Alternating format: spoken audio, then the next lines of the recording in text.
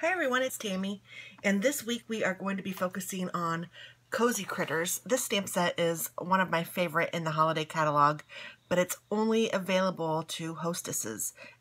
You can redeem it with hostess rewards. So if you want this, you need to be a hostess, and to be a hostess, that means that you have to have a party, or you have to purchase yourself, or you have to gather some friends up and make purchases of $150 or more, and that will give you the hostess rewards, and you will be able to purchase this for, I think it's $10. So it's really inexpensive, and it's just a fun stamp set. It goes along with the owl punch and the fox builder punch and the hat punch. So it has lots of flexibility, and it's just tons of fun. Today we're going to do the owl punch with this owl, and this was one that I found. Let me see, I'm trying to find who the Rebecca Scurry, it looks like, is the originator of this idea. Goodness. I should have looked at that first, and I apologize. But she is found at the Paper and Stamp Addict. And she did an idea similar to this, and I am casing it. And casing means copy and stamp, nope, copy and something, everything. I can't remember right now, but it just means that you're copying it, and it's all good. People, we put all of our videos on YouTube, hoping that other people get inspiration and like what we do and use it. And so I think that people that put them on there, I think that we are all, I hope that we are all the same. I mean, we want you guys to feel like you can make this stuff too, and to go for it. So I'm using my Stampin' Scrub and my Stampin' Mist so I can clean my stamps. And my little block that I love, I forgot to grab my ribbon, which I did grab, I just didn't put it next to me. This is the Real Red ribbon. I haven't used it yet, but it's beautiful. So we're going to use that too. And we're also going to use one of the boxes that is in the holiday catalog. These come in a package of 6. And it looks like this. They're just white gift boxes, and it has the acetate little thing that you can put over it, but I'm not going to use that right yet. And then it has the box, of course. And I got something on my box. There we go. Cleaned it right up. Okay, so I am going to stamp right on the box, and then I'm also going to stamp off the box. We're also going to use this, but that will be in a minute, so I'll put that to the side. All right. First thing I want to do is stamp the branch. And I may bring my Stampin' Misty over here, because this 3x3 block is big enough for almost everything. And I could probably make it work for this too. Some things are just a little bit too small or too big for this. Most of my stamps, most of them fit perfectly on the block. And this is just the size D 3x3 block. It's just my most versatile. I have others, I just don't use them. And I have the Misty, which I love too, so I will use that if I need to. Okay, so I'm going to stamp right on to this, and I'm just trying to see where I want it. Well, and actually, I don't even need all of it on here. Let me put it here where I want it.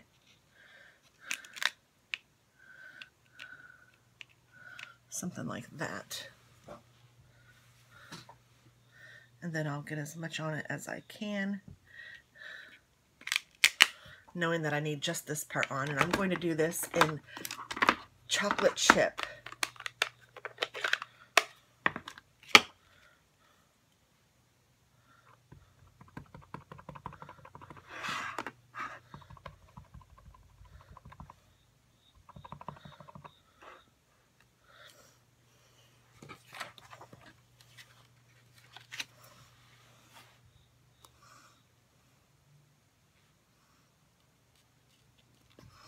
And I want to do it kind of low on the box, but not too low, but kind of low, because I'm going to put my little owl up here, and then I'm going to hang some ornaments down here.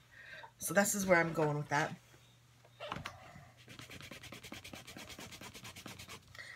So I'm just cleaning my stamp.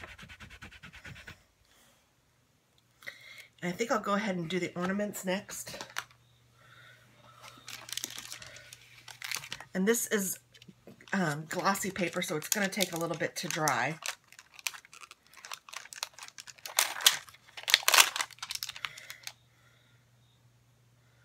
And it will smear, so just be careful with it.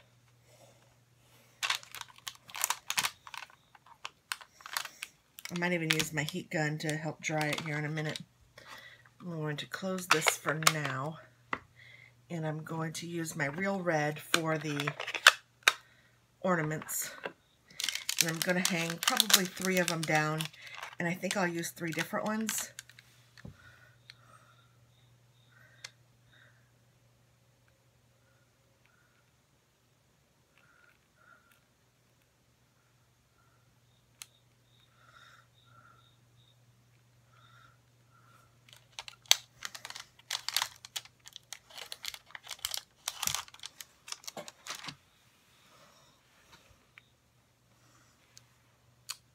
Let me see.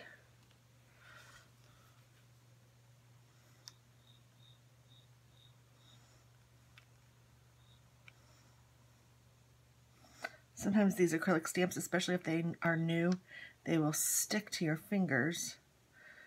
Well, they stick to anything that's kind of plasticky or papery, so I try to use something sometimes to help it so that it doesn't stick to me, because then I can move it around, and I don't want to do that. I'm going to make this one come off of this little branch like that. Okay, perfect. So now I can take my block and I could pick up all 3 of these at once. I think I can. They're so sticky. And then I'm going to ink them all up in the red.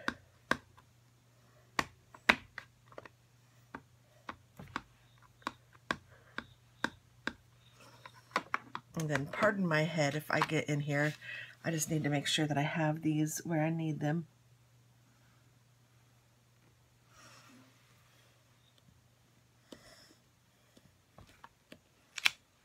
There we go. Isn't that cute? Cleaning off my things. Gonna close up this red for now. I'm going to put this to the side so it will dry. I'm going to put my ornaments away.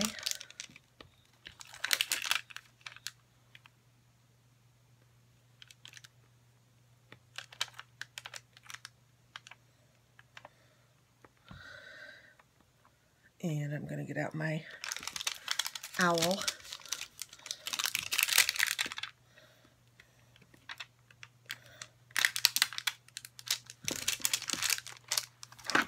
I'm going to stamp him in Tip Top Taupe. And I think I'll stamp him, I don't know yet. Let's see. I'll stamp him. And this goes in like this. So I want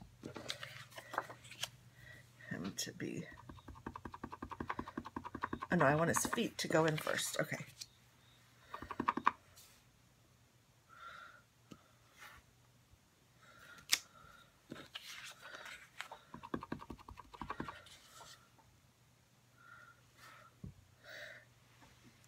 I'm not sure if I want 2 owls on the branch or 1 owl.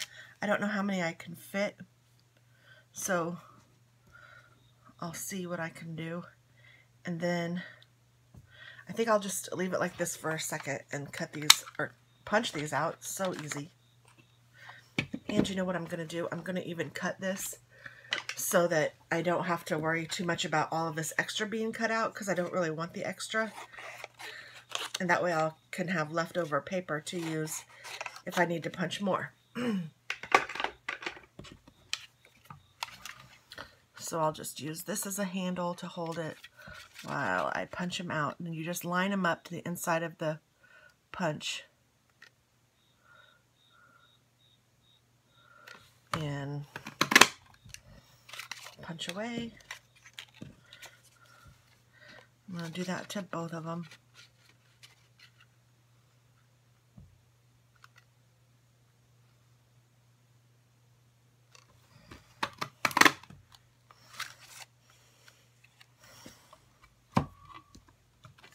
And you know what? I was going to say I should have stamped them first. I did. I'm doing that. I'm going to see what it looks like if I put 2 up here or 1 up here. Oh, I think 2's cute. Okay, I can do 2. So then now I'm going to cut out 2 more, I think, so that I can use bits and pieces of them. But I don't know if I want them in this color.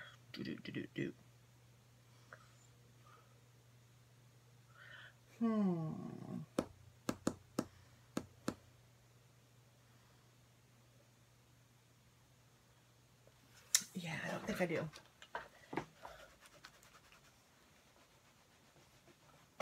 And as a matter of fact, I think I'm just going to do some coloring over the tip-top taupe, and we'll see how that looks.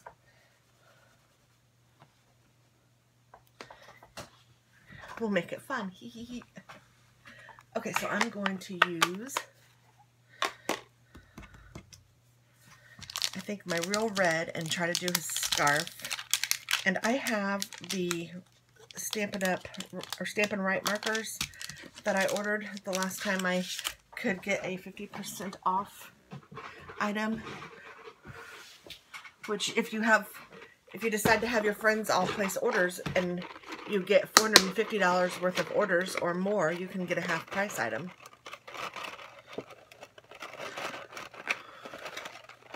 Which is fabulous, I think. So let's see, this one is Real Red.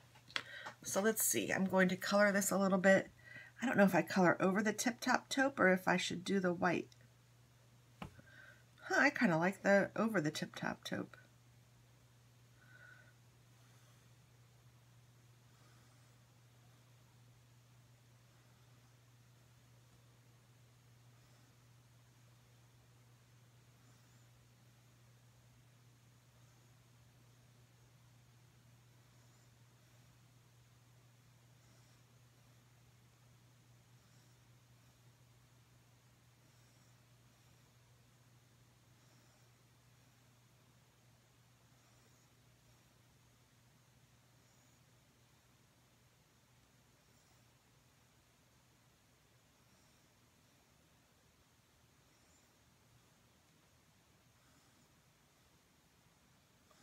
I love the little critters. So cute.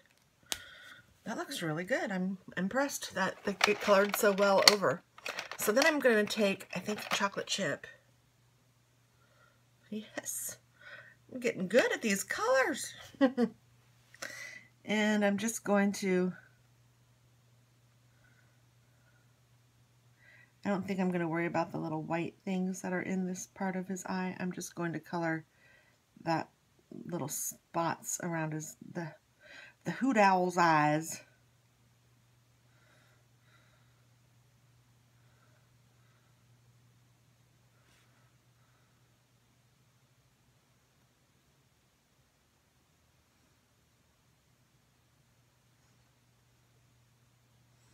I was thinking I could make them red for a minute, like make them colored, but then, whoo-wee, that would be bad, wouldn't it?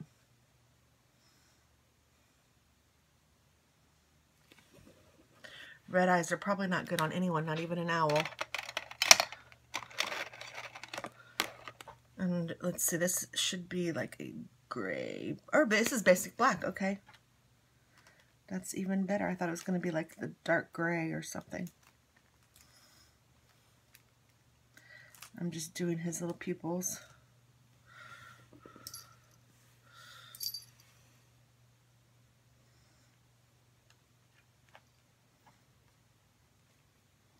Jambo's over here saying hello. Hi, baby Jams.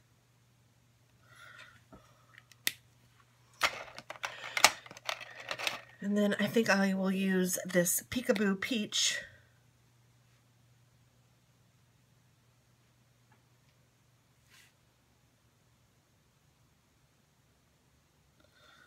And this is one of our in colors.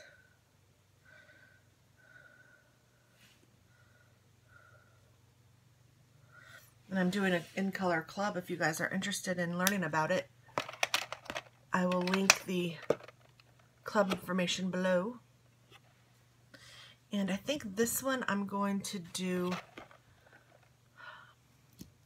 I think I might do his scarf in red too, but I'm going to do the white part so that his is like taupe and red.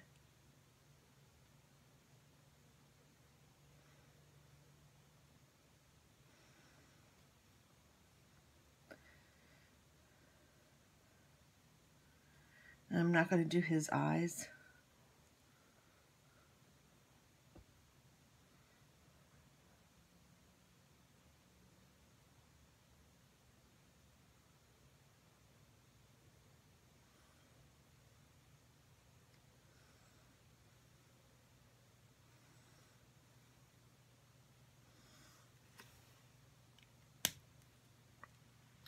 There, I think that's cute.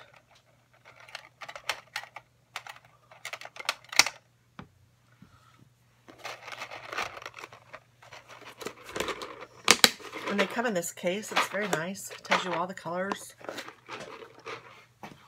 I like it, I like it, I like it. I like it, I like it a lot. Okay, so let's see if this is dry.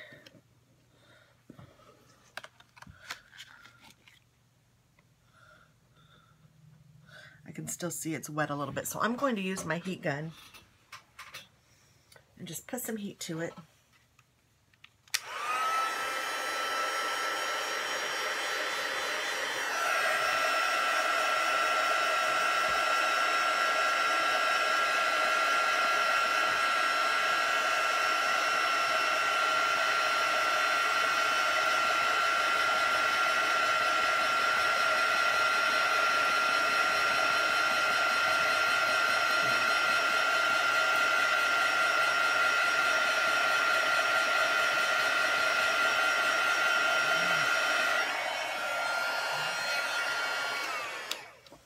Hopefully that will do it. Yeah, it looks like it's not coming off on my hand. Yay! So then I'm just going to use some dimensionals on the back of my owls.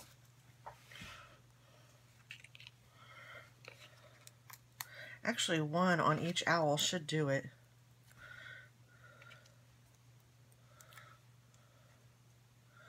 Then you can figure out where you want them.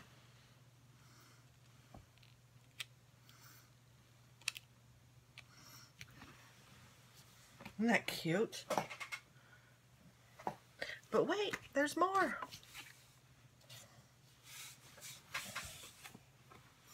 I love it when projects are cute already though. Yay!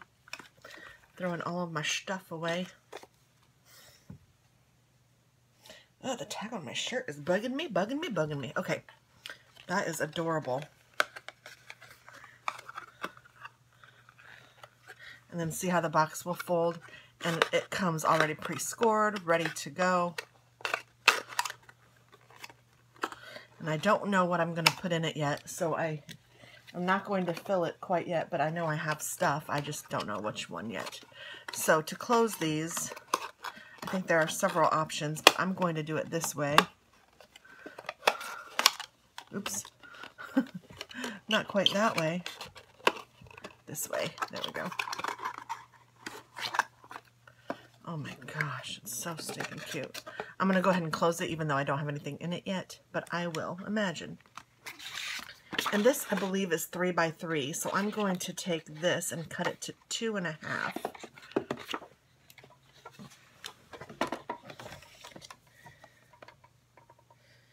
And I want it to be about 9 inches long. So this should be 12 inches. No, it's only 11.5. I must have used it for something. So I need to cut off 2.5 inches.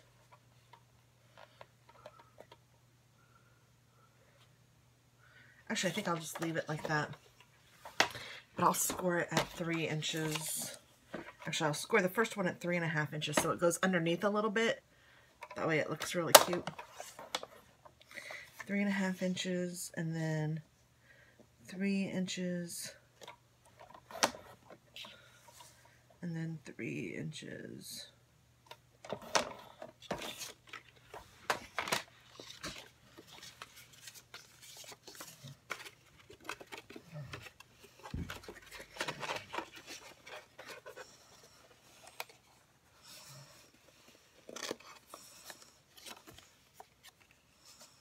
This one didn't score. Maybe I just missed it. Didn't go long enough.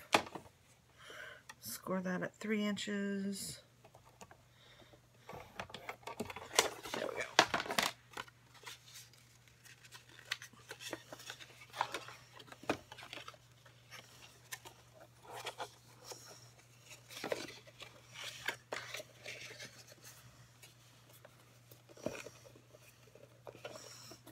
I can't put this on here yet, but this is how it will look.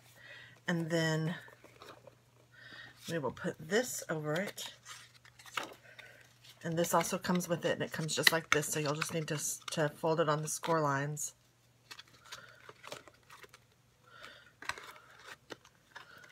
And gosh, they did such a good job, it's hard to find the bottom, which is where the two come together.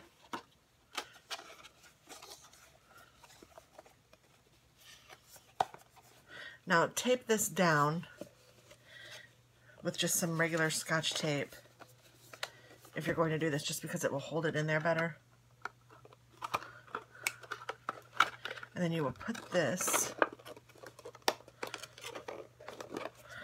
around your box.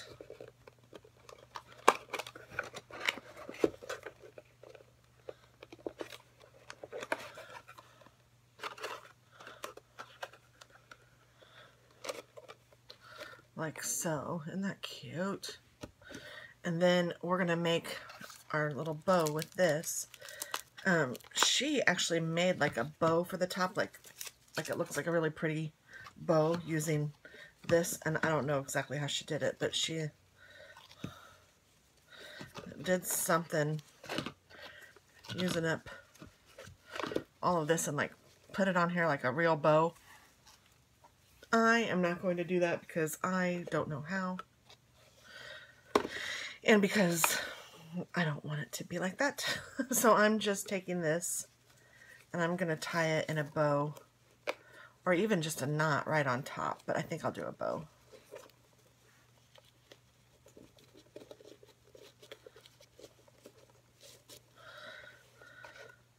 So I'm going to need to give myself a little more than that, and I'll try again.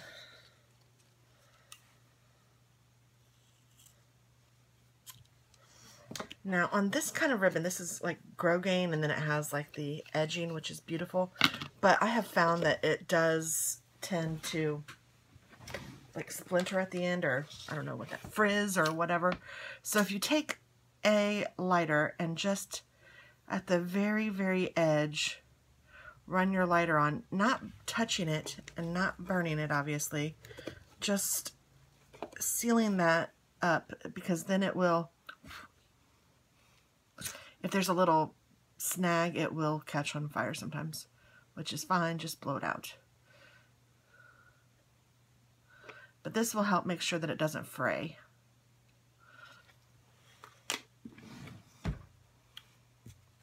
Okay, so now, and I sometimes just go ahead and do it to this end too. That way I know that it's not going to get ruined in my stash.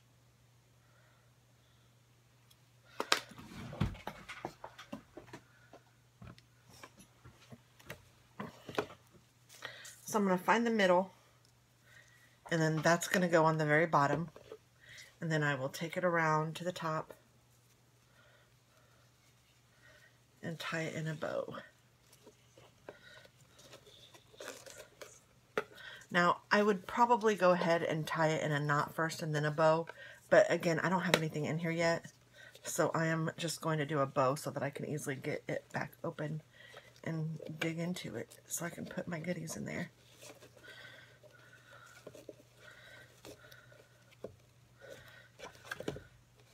And I kind of like the long tails on this, but if you want to cut them shorter, you can.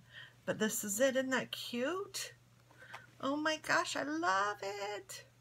So yeah, I would love to get a present like that. So I love to give presents like that because I think they're just fun and nice and very beautiful. So I hope that you guys like it. I hope you guys try it, and I will talk with you soon. Bye-bye.